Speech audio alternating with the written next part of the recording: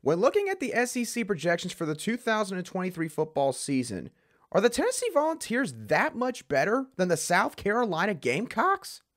Our Locked On Gamecocks, your daily podcast on the South Carolina Gamecocks, part of the Locked On Podcast Network, your team every day.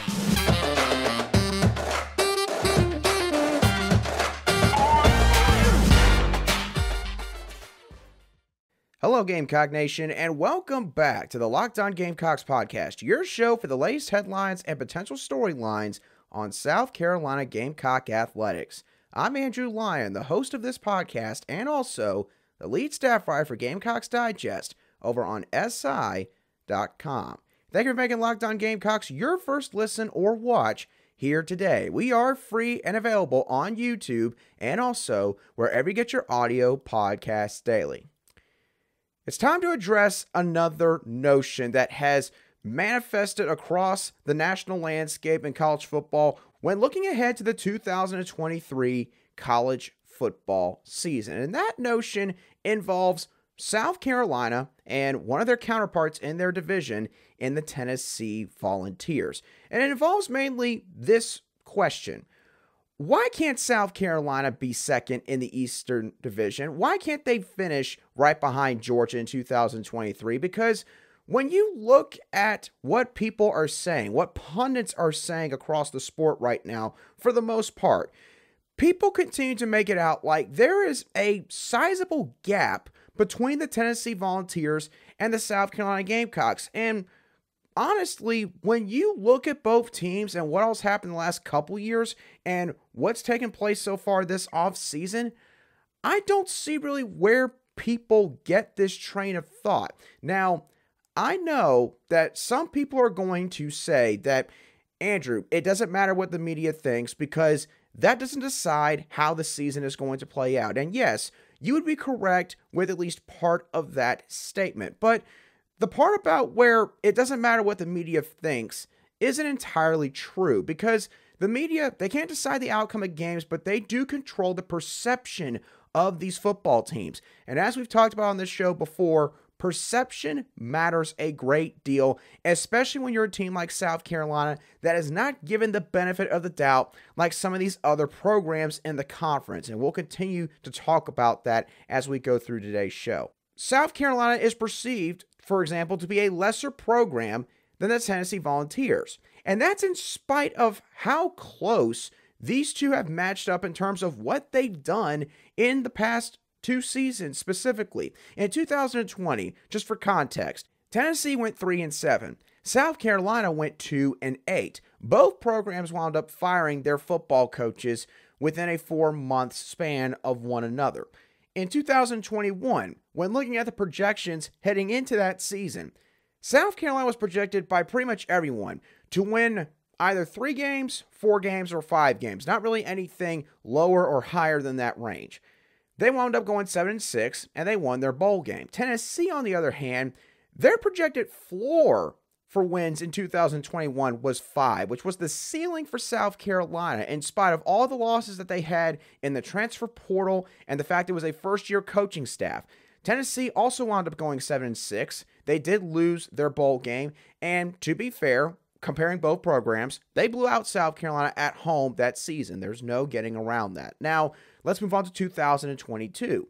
South Carolina this past fall, despite the massive leap in improvement that they made in year one under Shane Beamer and the transfer portal class that they brought in, was projected for some odd reason to win 6 or 7 games, with a few people even projecting 5 wins because of the quote-unquote tough schedule, while Tennessee was projected to win 8 to 10 games and finish second in the East on most accounts. South Carolina went 8-5.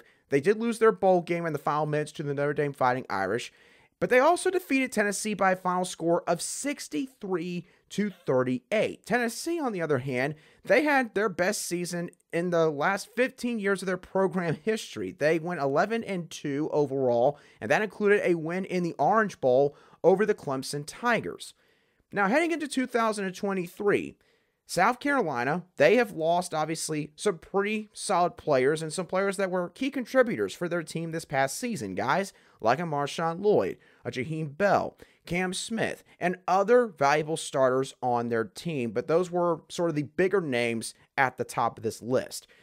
But Tennessee, they're going through the same exact kind of deal on their side of things in terms of roster turnover, because they're losing guys like Hendon Hooker, like Jalen Hyatt, like Cedric Tillman, Darnell Wright, Byron Young, and that is not all of the guys that are going to be walking out the door or have already walked out the door at this point. Since Josh Heupel and Shane Beamer took over both of these programs, one of them has gotten the benefit of the doubt far more every single step of the way. That obviously being Josh Heupel in Tennessee, in terms of their projection of what they're going to do and the attention that they have been given. And guess what? Gamecock fans, you better buckle up and you better grab your popcorn, because it is going to happen again this offseason. It already has begun. And remember, South Carolina at the beginning of this past offseason was projected to potentially be a dark horse by some analysts in the college football realm. So not everyone was, degrading South Carolina is my point. But as the offseason continued to progress, what did we start to see? South Carolina is projected to finish 5th in the East, 4th in the East. Kentucky, Tennessee, Florida, you name it. All those programs, they're all going to finish ahead of South Carolina. That 7-6 season, that was just an overachieving year for Shane Beamer and his staff. That was just an anomaly. The Gamecocks will regress back to the mean, just like, oh, wait a second. They won 8 games. They were actually 1 spot away from finishing 2nd in the East behind Georgia in just year 2 under Shane Beamer. Huh. They did pretty good there. But you know what? 3rd place in the SEC East. It's ridiculous. It is completely ludicrous. It's a slap in the face to the program. But guess what? It is happening again. And going back to the personnel losses that I just mentioned a minute ago, I've seen and listened to plenty of people talk about how the reason why they've got South Carolina maybe not take another step forward this next year is because of the losses they've suffered this offseason. And here's the thing. I don't necessarily have a problem with that, right? And I will admit, there are certain spots where there are some question marks, especially the defensive end position like we've talked about before. But here's my thing.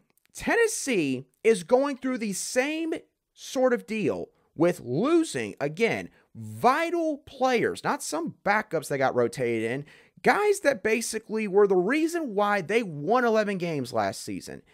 And yet it feels like outside of losing Hendon Hooker, people are choosing to basically glance over that when it comes to Tennessee. And because of their logo and the fact that for the first time in 15, 16 years, they finally gave college football fans something to actually be excited about with their football program, South Carolina has done way more in that same span. They're just now getting penciled in at number 2. So go figure. South Carolina, again, and we're going to continue this conversation in just a few moments when we talk about SEC expansion with Texas and Oklahoma now joining in 2024.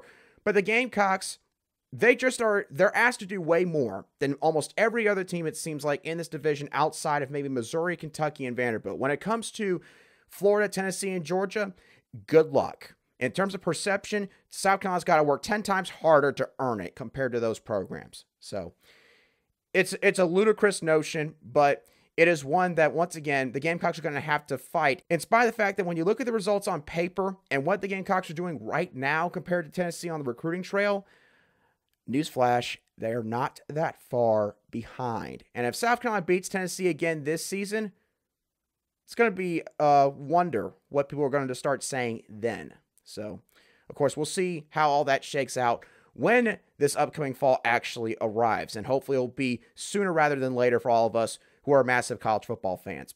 But of course, we do have SEC expansion to talk about because it is going to have an impact on South Carolina and what they're going to be expected to do this next season. But before we get into all that, I do want to let y'all know that today's show is brought to you by Built Bar. If you're looking for a delicious treat, you're looking for a new protein bar to stack in your cupboard, you have got to get Built Bar. Built Bar literally offers everything that you could possibly want in a protein bar. You want it to be healthy? Obviously, it checks off that box.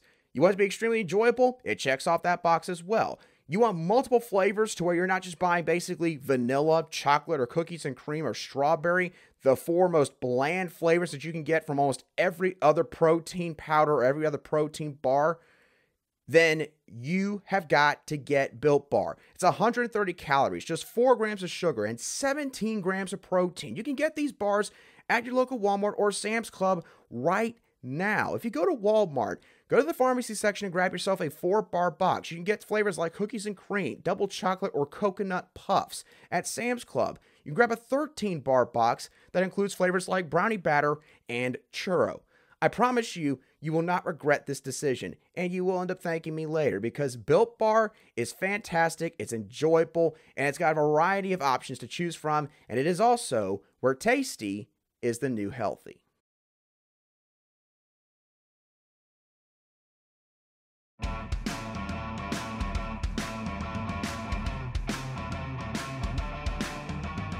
Welcome back to this Tuesday edition of the Locked On Gamecocks podcast, where we cover your South Carolina Gamecocks every single day.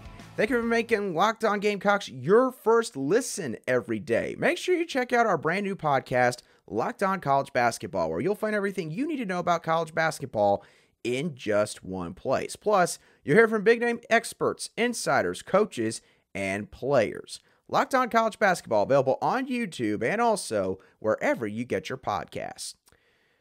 Oklahoma and Texas are joining the SEC sooner rather than later. The original arrival date was expected to be the year 2025. Of course, with the amount of money that both Oklahoma and Texas have from the oil industry and a lot of their alumni and boosters, there was a lot of people that speculated that it probably would not take that long for both of these historic college football programs to join the SEC, and it appears now that that is indeed the case, as late last week there was multiple reports from multiple national voices of the sport that both schools have come to an exit agreement with the Big 12 Conference. I believe the exit fee is like $100 million collectively between both Texas and Oklahoma. Now, of course, we're not here to talk about Texas and Oklahoma and how it impacts maybe those programs.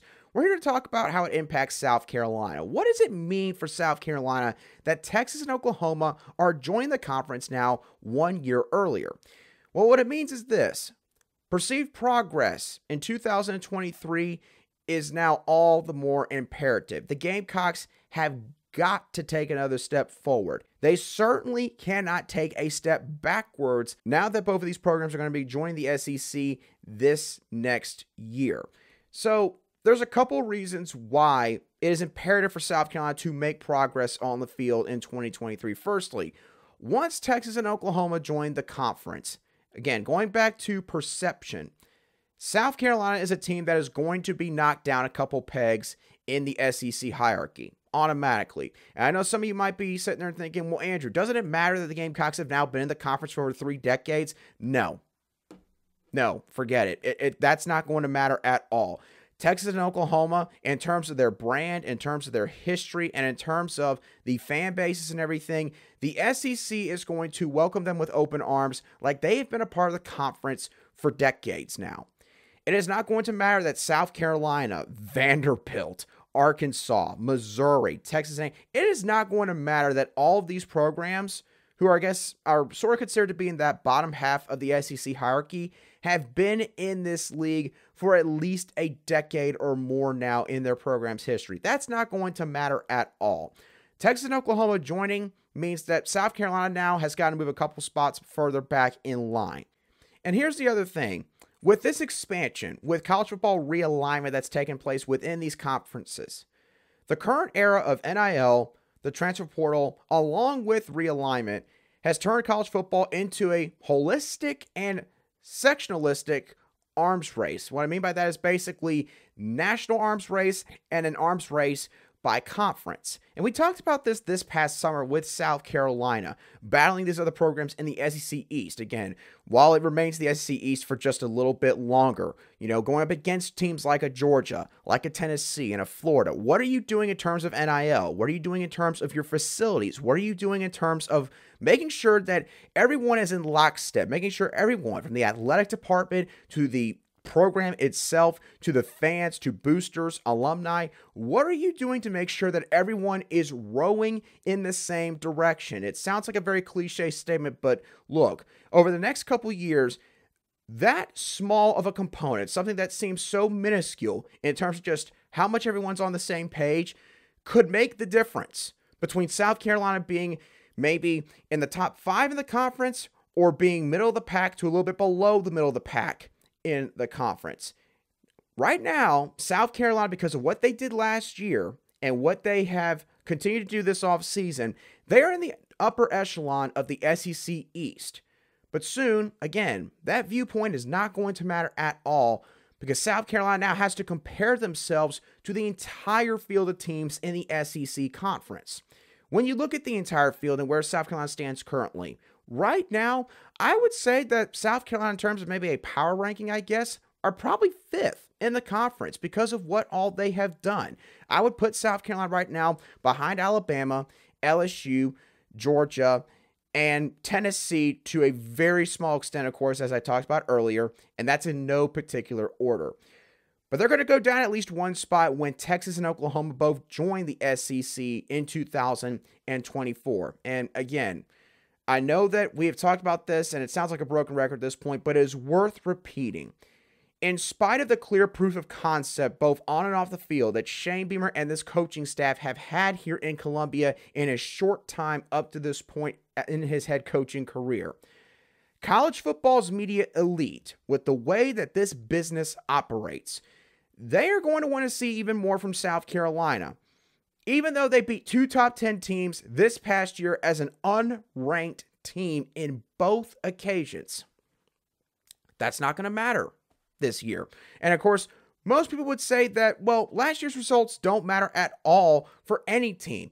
That's not true, okay? And you don't need me to tell you all that, but that's not true at all. It doesn't matter that they went up in their win total, that they went to a much better bowl game, that Spencer Rattler actually really got a lot better, especially, of course, at the end of the season, that South Carolina defeated 3 top 25 teams, got a bunch of monkeys off their back, beating Texas A&M, defeating Tennessee, and getting revenge on multiple teams that just embarrassed them in 2021. None of that is going to matter now because everyone is now going to be looking full steam ahead to when this conference is going to drastically shift completely. Texas and Oklahoma is going to create a seismic impact on this conference. And here's the thing. They might not be ready as soon as they arrive. But let's not sit here and act like that Texas and Oklahoma are just going to sit there and twiddle their thumbs and just hope that, by pure luck, ends up stumbling their way into the SEC championship game or the college football playoff or whatever it is that the system calls for in the next few years. Obviously, with all the ongoing changes, we don't know what that's going to look like. But South Carolina is going to have to work even harder now than they already have in the past 24 months. And you can make the argument that compared to the first 2 seasons, these next 12 months are going to be the most important months for Shane Beamer and this football program since he arrived in Columbia. Now, another season that's getting ready to start literally later this week is South Carolina's baseball season. The Gamecocks baseball team will be taking the field later this week against the UMass Lowell Riverhawks. And it is sure to be an interesting season, of course, for the South Carolina Gamecocks. And we got a lot to talk about in terms of what this team could look like this season. In just a couple moments, I'm going to talk about the starting pitching rotation. Who are maybe the locks for that rotation? Who are some contenders for that final spot? We'll dive into all that and more right here on Locked On Gamecocks. Today's show is brought to you by FanDuel. The midway point of the NBA season is here, and now's the perfect time to download FanDuel, America's #1 sportsbook, because new customers get a no-sweat first bet up to $1,000. You heard me correctly, $1,000. That's bonus bets back if your first bet doesn't win. Just download the FanDuel Sportsbook app. It's safe, secure, and super easy to use. Then you can bet on everything from the money line to point scores and maybe three-pointers made in a game. And my favorite NBA bet for this week is LeBron James, Team LeBron James, that is at the All-Star game for the money line minus 126, because I think that because of the fact LeBron James has now broken Kareem Abdul-Jabbar's all-time scoring record in NBA history, I think that he's going to be a lot more loose. I think he's going to be a little bit more energized, and quite honestly, I feel like that now that he has gotten that record, I think that LeBron is just going to be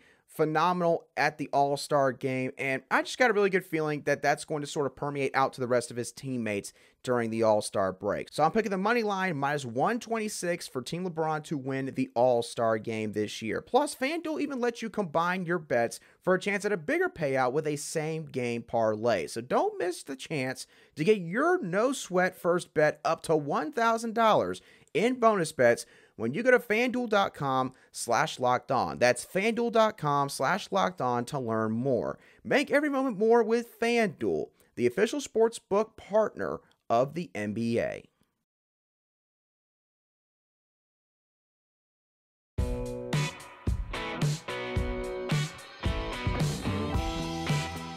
Welcome back to today's edition of the Locked On Gamecocks podcast, where we cover your team every single day in just 30 minutes.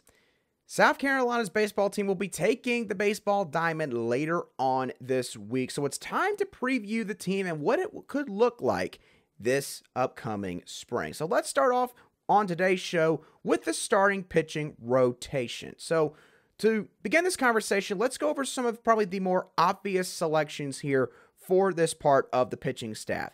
Starting off with Will Sanders, who I would basically just describe as the naturally gifted. I mean, in terms of high-level potential, Will Sanders, obviously, for the last couple of years has been viewed as the best pitcher in South Carolina's staff. He's got a deep arsenal of pitches, 4 to 5 that he can throw to home plate, which is phenomenal and a rarity for a college pitcher. You do not see too many guys that's got that much stuff that they can lean on. He's also a seasoned veteran at this point, and certainly the seasoned veteran of this group, as he has started 25 games in his career and played in 37 overall. Will Sanders is definitely going to be expected to be the tone setter for this pitching staff this upcoming season. So expect Will Sanders to definitely be that Friday night starter for South Carolina. And then the second obvious pick for the starting rotation here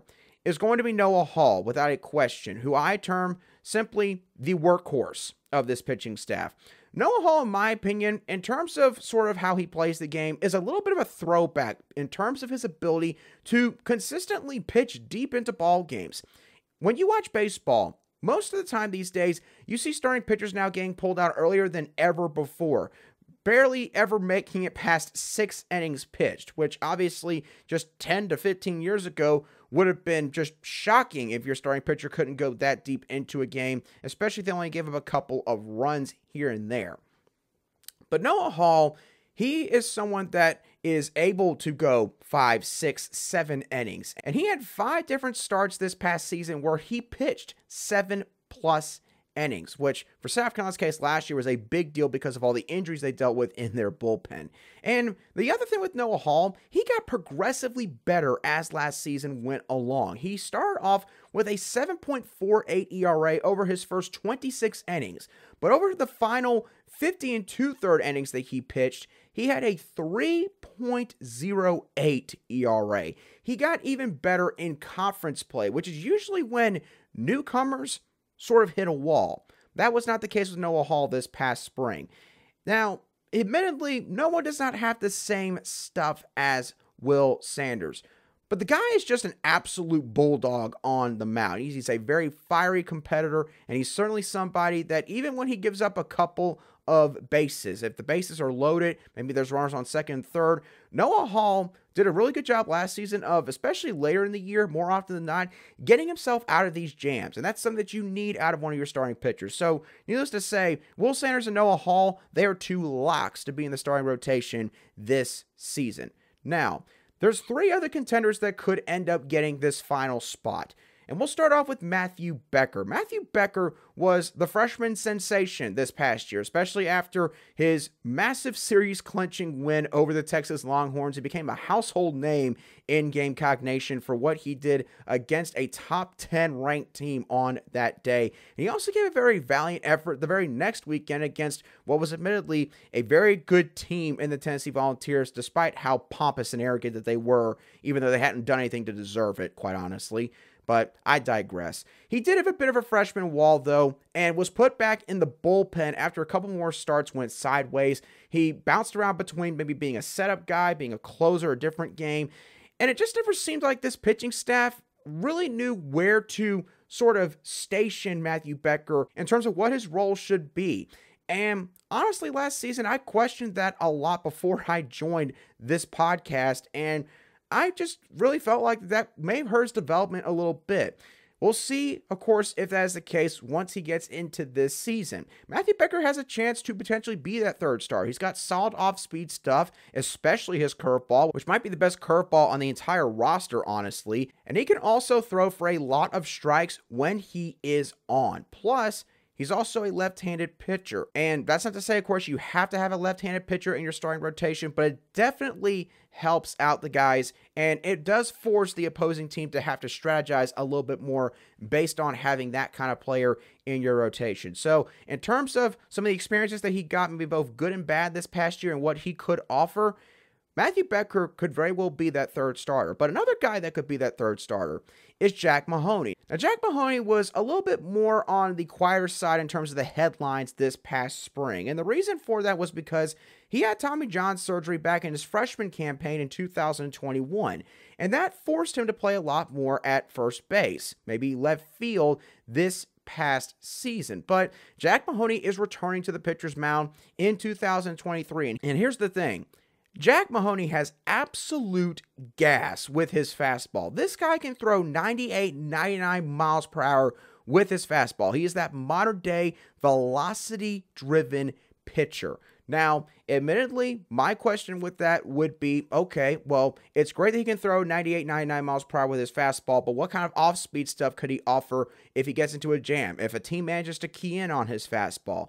That is something that, has to be answered by Jack. And I did see, of course, a couple of the scrimmages this past fall. Haven't been to any recently, admittedly. But when I saw Jack Mahoney, his fastball looked phenomenal. But if he had to go to his off-speed stuff, he did get in a little bit of trouble in terms of his command. So we'll see, of course, if he winds up being a starter, or who knows, maybe he could be a long reliever, or maybe even a setup man or closer. I think Mahoney is a Swiss Army knife in terms of where he could end up on this staff this coming season. Then the last guy to watch in terms of this final starting rotation spot here is Eli Jerzenbeck. Jerzenbeck is the freshman phenom, quote-unquote, out of this group that is going to make things a little bit more interesting this spring. He was a perfect game All-American coming out of high school. He was rated as a top 70 prospect according to Perfect Game. And the thing is, this kid has got MLB pedigree. His father played for the New York Yankees back in his heyday. So Jerzenbeck, he is not somebody to sleep on. At the very minimum, I could see Jerzenbeck getting some valuable starting experience by maybe starting out as the midweek guy on that Tuesday and Wednesday night game. And then if he's doing quite well, and maybe one of the starters on the weekend rotation is faltering to start the season, then maybe they test out what he can do as a weekend starter and throw him in on a Saturday or a Sunday. We'll have to see, of course, how all that plays out. But needless to say, South Carolina's got a lot of options to work with their starting rotation, and you certainly cannot have enough pitchers in this regard when you're playing the sport of baseball. So Mark Kingston and company, they got to be at least optimistic in terms of what they could throw out there on the mound this upcoming spring. But with that being said, y'all, that is going to do it for today's show of the Locked On Gamecocks podcast. I hope y'all thoroughly enjoyed today's show, as always. What are your thoughts on the notion that Tennessee is maybe the consensus second best team in the SEC East? Do you think that South Carolina has got a more compelling case to offer than people are giving them credit for? What do you think SEC expansion in 2024 does for Shane Beamer and South Carolina's football team? Does it change anything? Does it not change anything? And what are your thoughts on the starting rotation for the Gamecocks baseball team in 2023? Let me know your thoughts down below in the comments section if you're watching today's show on YouTube, or you could shoot me a direct message at @aline_SC on Twitter, and I'll try to respond to your message or comment as quickly as I see it. And once again, don't forget to make Locked On College Basketball your second listen or watch now that you have watched or listened to the Locked On Gamecocks podcast. But once again, y'all, that does it for me on today's show. Have a great rest of your Tuesday, and I will catch y'all on the next show of the Locked On Gamecocks podcast.